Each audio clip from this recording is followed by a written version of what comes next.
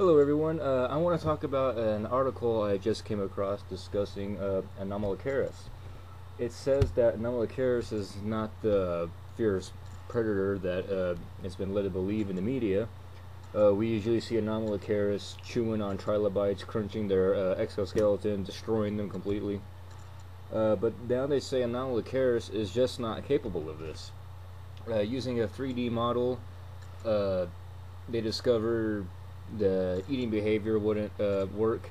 After studying the bones of the mouth, they realized that the mouth can't even close all the way, so it's kind of hard to attack and bite something with such force to break a hard shell if your mouth can't even close all the way.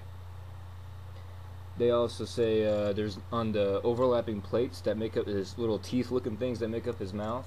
They studied 400 Anomalocaris mouths, and none of them had any chips, cracks, none were broken.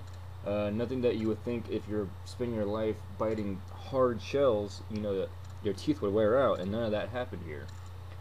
And now they're saying in the fossilized stomach contents and feces of Anomalocaris doesn't suggest that they ate anything hard-shelled either. And that's amazing to me because I didn't know we had stomach contents and poo-poo of Anomalocaris. So, you learn something every day.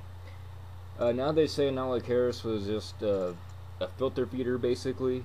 It just cruised around the bottom seafloor and sucked up worms, soft-body animals, maybe just plankton, and it's just a gentle giant of its day.